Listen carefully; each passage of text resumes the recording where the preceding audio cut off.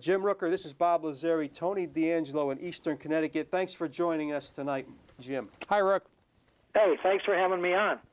It's our pleasure, and I will speak for Tony that you've been one of the more cooperative guests in the booking process. Nothing against your peers, but you probably being in the media has a lot to do with that, with the cooperation. We're genuinely touched, Jim. We really are. So we thank you for that. Just some background on Jim for our consumers out there watching while we get this all in order. Jim, Tony, born in Lakeview, Oregon, signed by the Tigers as an amateur free agent back in 1960. Lifetime, won 103 games in the major leagues with a respectable 3.46 ERA, pitched over 1,800 innings, good innings to hit ratio, 66 complete games, 319 games in all. Pitched close to 20 postseason innings with an ERA of 3.2 and played for 3 different teams between 1968 and 1980. And Jim, we'll fire some questions at you like we normally do. And again, it's a pleasure having you here. And what we always normally used to talk to our ex-players about is where they grew up and who they followed. Now, born in Oregon, tell us what team you followed, Jim, and maybe some of your favorite players back then. Well, actually, I was born in Oregon, but did not spend much time. My father and mother at the time, they were welders, and they were up in Oregon doing work up there. So I happened to be born up there, but then we moved down to back down to Southern California. Okay. So growing up, basically, I grew up in Southern California until the late 60s. So I grew up really a Yankee fan because we didn't have Major League Baseball until the Dodgers came out there.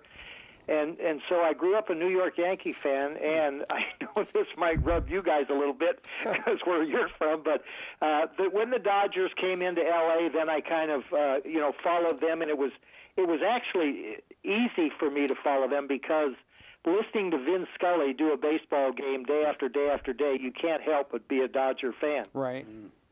And we still do, Jim. Sometimes Tony and I on the weekend will get the stream of Scully, and he sounds the same as he ever did. It's so heartwarming. It just makes you think of like years gone by. It's really something. It really is. And yeah, we miss guys like that. You know, yes. I mean, you think of the guys that have gone, the Harry Careys, and others that were just kind of even Bob Prince in Pittsburgh and the Lindsey Nelsons and guys like that. You know, a lot of people probably don't know or remember some of these guys, but I grew up listening to all those guys, and it was great. Made me a bigger fan, and luckily became a player.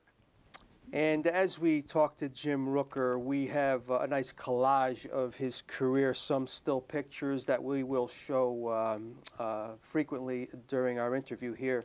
And Jim, the 68 Tigers, where you all started, you know, you spent some time in the minors in the system, and we've had Gates Brown on the show. In fact, we've had 3 people on the show that were ex-teammates of yours at one time or another. We've had Gates Brown, Dick Drago, and who was the other one, Tony? It was Mike Easler. Mike Easler. Those 3. But the 68 Tigers, Jim, that team, full of characters. You weren't there very long, but I'm sure you've had some very special memories of a very special team. What was it like to arrive in that clubhouse? Well, first of all, the toughest thing for me was the manager, Mayo Smith, because I had had quite a season the year before in AAA, and there were 3 left-handers that were pretty much going after 2 jobs in spring training. It was myself, a guy named John Warden, and a guy named Les Kane. Mm-hmm. I had been pitching in AAA the year before. Like I said, had a great year.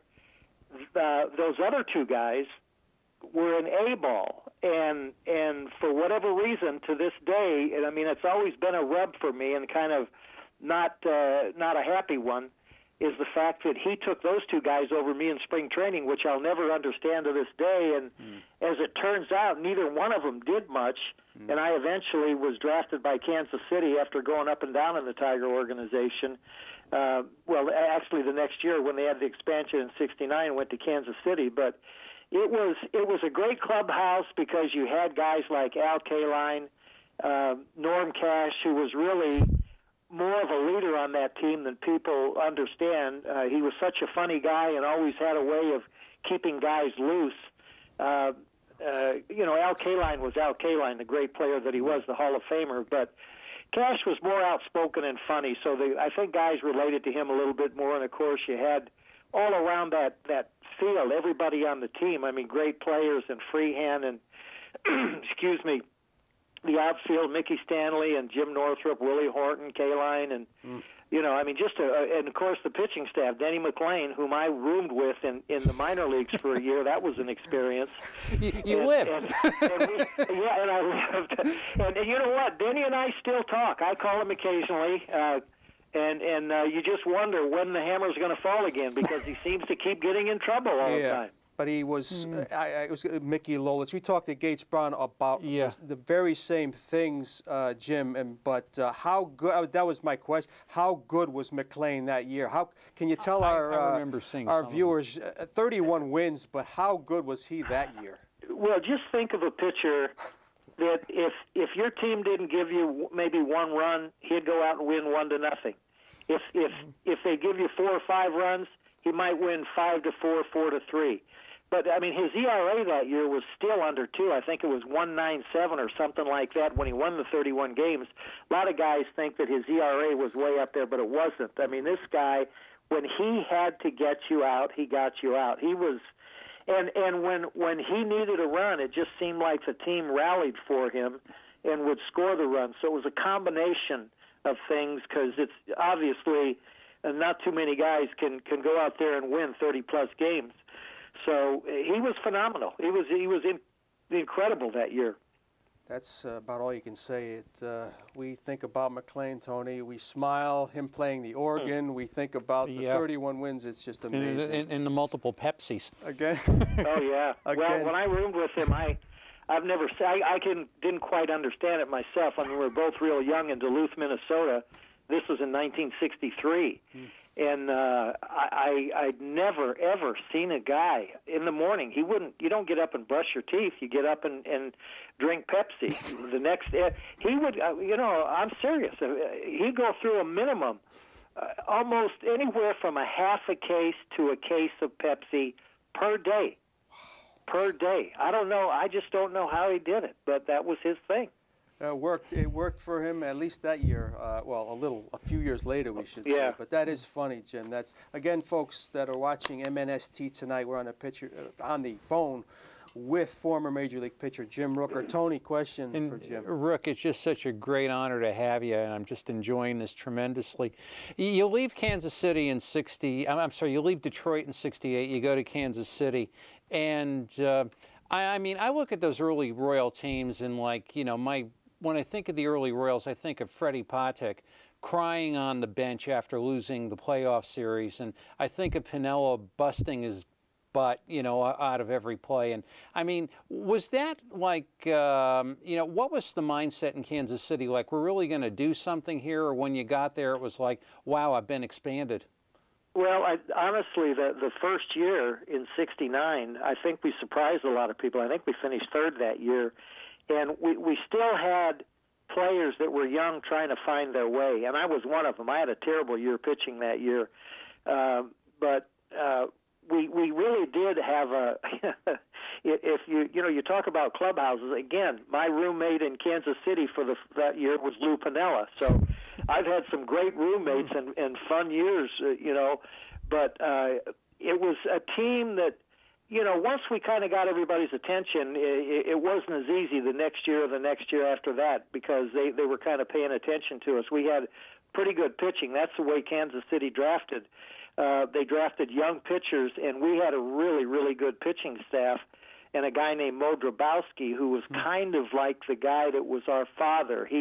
We kind of watched how Mo did things, how he worked, how he got in his work, how he ran, how he approached the game. So that was a big help to us, because like I say, we were still trying to find our way as expansion players. There were a couple of other guys that have been around that had a lot of years. Jerry Adair at second base was one that helped the infielders, and then Cookie Rojas came along. And when you mentioned Freddie Patek, watching Cookie Rojas at second base and Freddie at short, the double plays they turned still amazed me. There would be times when a ball would be hit in the infield where we would say, they're not going to turn this one. It's not going to happen. And somehow they would get it done. So Cookie was quite an influence on Freddie, made him a much better shortstop because of Cookie's experience at second base. And I should tell our viewers that the 4 years that Jim was in Kansas City, there were some very, very memorable moments, Tony. We were talking before the telecast, Jim, the first Royal to hit 2 home runs in a game was you. Yeah, isn't that amazing? And you did it off Jim Cott. That, to me, I just came across that today, and I said, Mike, there's a trivia question for you. Nobody would ever guess that. Nobody would ever guess that. No. And the thing that surprises me, now I'd ask you this question: if you look in the Boston Media Guide, and they always usually in media guides, the organization's firsts, whatever they were, the first hit, the first this, the first that, and if there's a section in there, what player was the first player to hit 2 home runs in one game? Now, I think a lot of teams have that in there. And I don't know if it was because a pitcher did it in Kansas City. They never list that. And I always thought it belonged in the media guide, but it's not in there. We do too, Jim.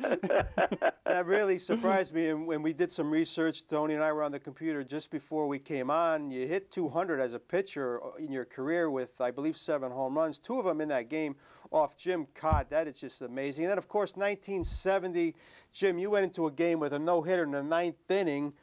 Horace Clark of the Yankees breaks it up, and you guys lose in extra innings. But, my goodness, what's the feeling like of going into the 9th with a no-hitter? At least you can Well, see it was in Yankee Stadium, of all places. And that was my first start ever in Yankee Stadium.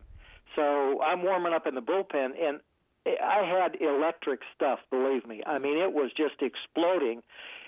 The only problem was in the bullpen, I couldn't throw the ball over the plate. I'll tell you, it was going everywhere but in the strike zone. So I get down to the bottom of the first inning pitching against the Yankees, and I can't remember the lineup, although I do remember Horace Clark was their leadoff guy, and I think Mercer was batting second. But I think I walked him, and then an error, and then another walk. I have bases loaded and nobody out.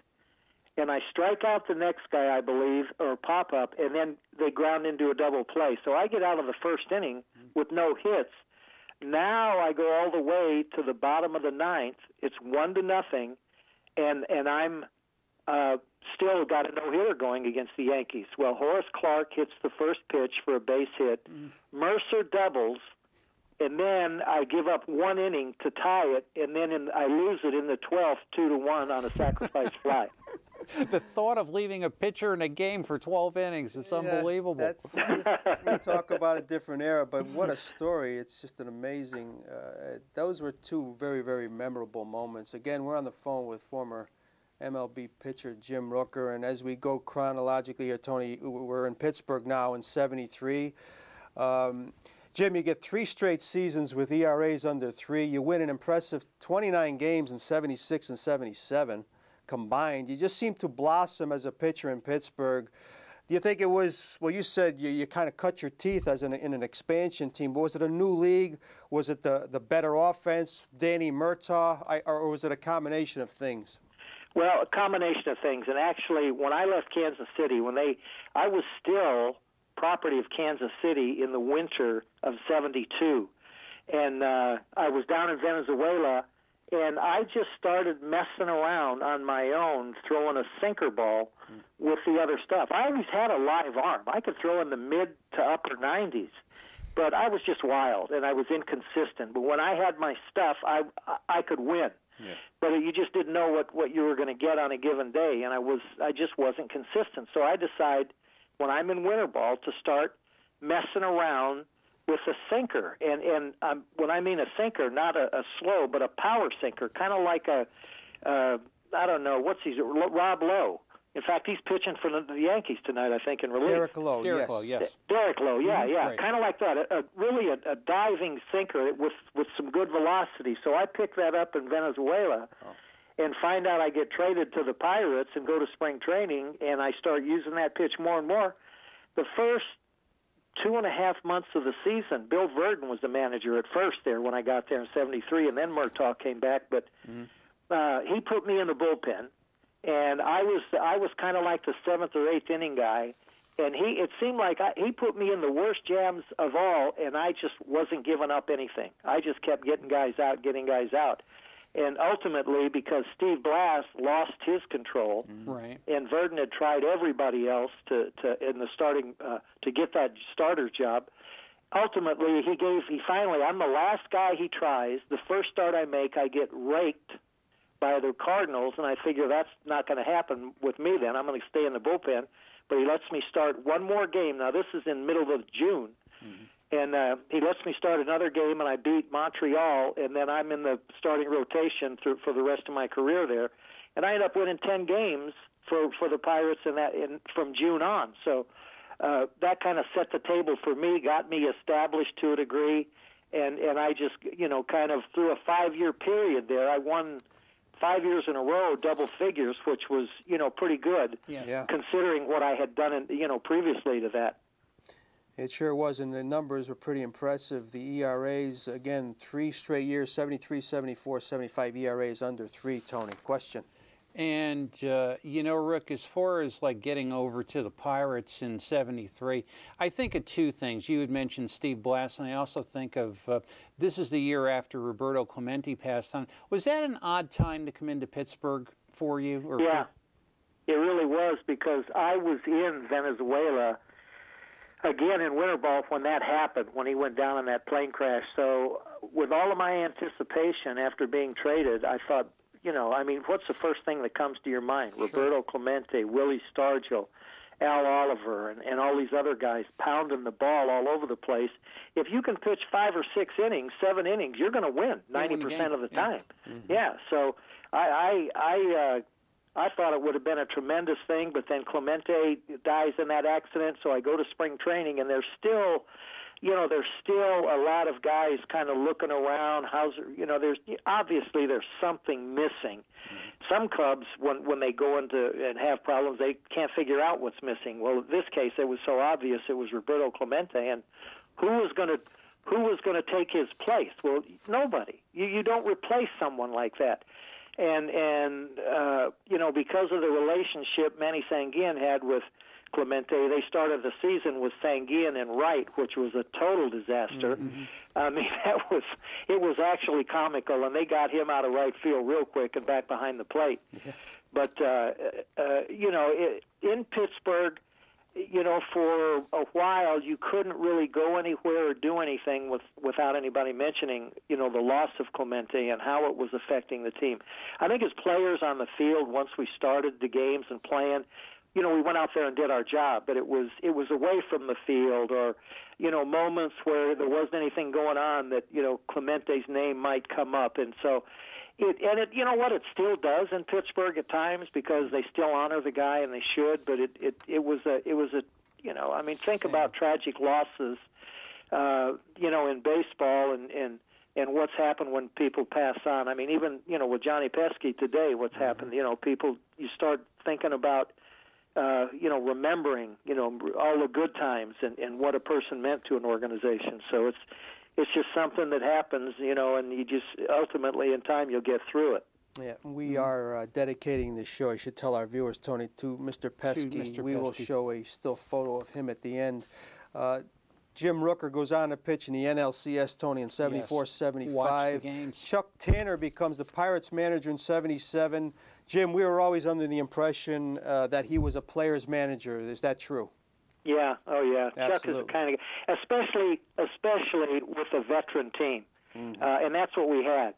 Chuck just kind of stayed back, and he always said, I keep one eye and one ear open. And the other, the other half. So in other words, he's just saying, I'm going to step back. You guys do your job, and I'm not going to bother you. But when you stop doing your job, and you take advantage of a guy, and you don't want to get Chuck Tanner mad at you. You don't want to be on his list or in his. And he didn't have a doghouse. I mean, he would straighten you up real quick, but he had a classy way of doing it. He always stuck up for his players. Everybody loved him. I mean, Chuck was a terrific manager, and he was a fighter. I mean, this guy came from hard working days in Newcastle, Pennsylvania, and he was strong and mean and tough, but you wouldn't know it. I mean, he was just so easy going with people, unless you got on his wrong side. But like I said, he didn't have a doghouse. He would just get whatever the problem was, he'd get it straightened out, and then you just move on. Well, that's the player's manager, and he was a very good one, and had done the same thing in Chicago, Tony, with the Dick Allens back before that. But again, just a couple minutes left, Tony, with Mr. Rooker's question. And Rook, you left baseball, and did you proceed immediately to the broadcast booth, or were there some other things that you maybe were considering at the time? No, I was lucky. They had an opening, and I'm kind of a guy that ran his mouth a little bit, and I think that kind of helped me to some degree.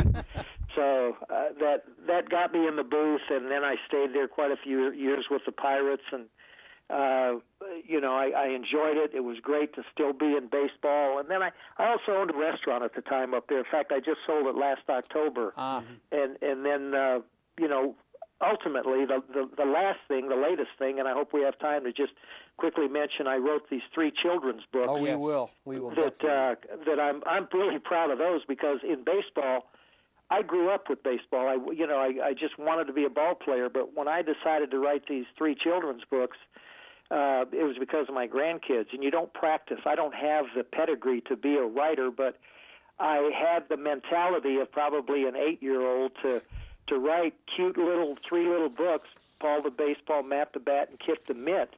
And they're just little short stories that rhyme, and they're so easily read and readable for children that are learning to read. And kids in baseball, how can you go wrong with that when it comes to a little book? And the Kip the Mitt, by the way, is for little girls. I wrote that one for girls. So, and mascotbooks.com.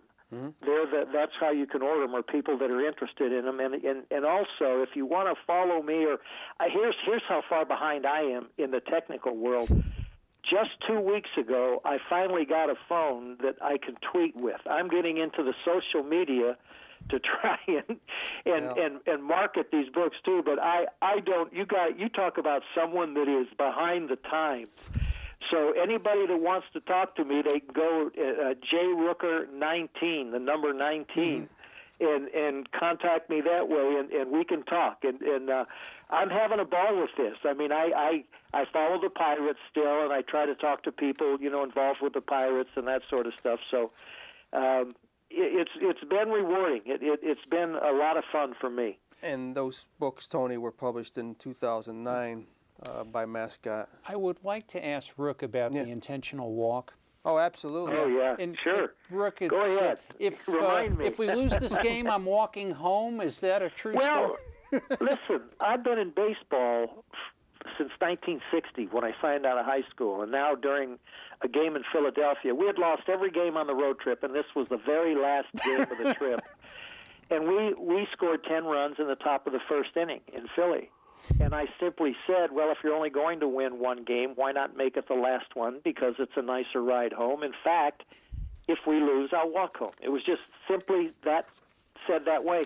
And you never think, and in all the years I've been in baseball, I've never been on a team that's been ahead by 10 runs and lost, or been behind by 10 runs and come back and win a game. So I didn't say it. Thinking that that it was going to be a challenge of any kind. I just thought it was a normal thing to say. So, of course, we lost 15-11 at the end of the year. I flew back to Philadelphia with a friend of mine, and he walked every step of the way. 13 days it took us, but we raised $81,000 for Children's Hospital, and that was the rewarding part. But I still have a left ankle that bothers me today because of that.